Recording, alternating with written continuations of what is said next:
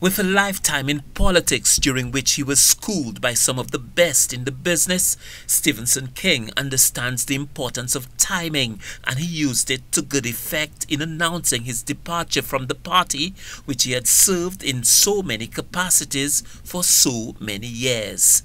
In stating the grounds for the divorce, the former party leader cited irreconcilable differences with the party he said had lost its way.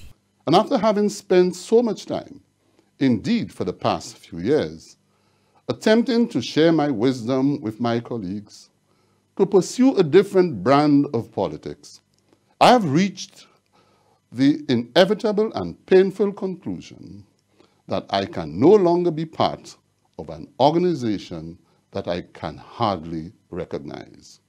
King painted a picture of a cabinet and a party which placed self-interest over the interest of the people. Politics must be about the people, and it must be for the people and country. When it fails to do so, we lead ourselves down the dangerous, slippery slope towards the most egregious abuses of power.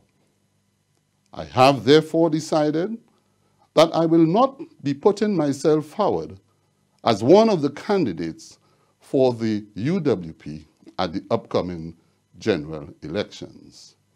I will, however, in answer to the calls of so many people, both here and abroad, and in the constituency of Castries North, be contesting the general elections as an independent candidate, seeking a mandate as a patriotic St. Lucian in the Parliament of St. Lucia.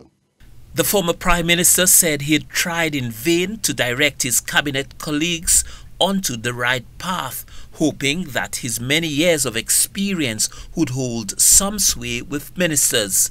King says it is painful to say goodbye, but he could not continue to delude himself.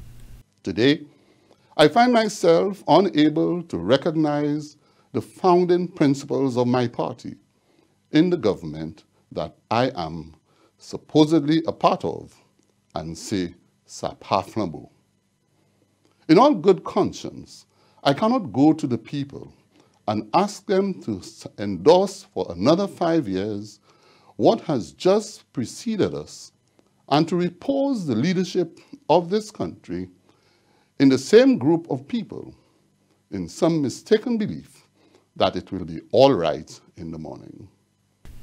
Stephenson King could have chosen to part ways with the United Workers' Party after the general election or during mid-term.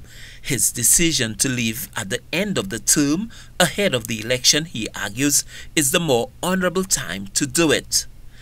But the timing has left some United Workers' Party supporters feeling betrayed, and with just over 2 weeks before the poll, the United Workers' Party has been left scampering to minimize the damage from his unscheduled departure.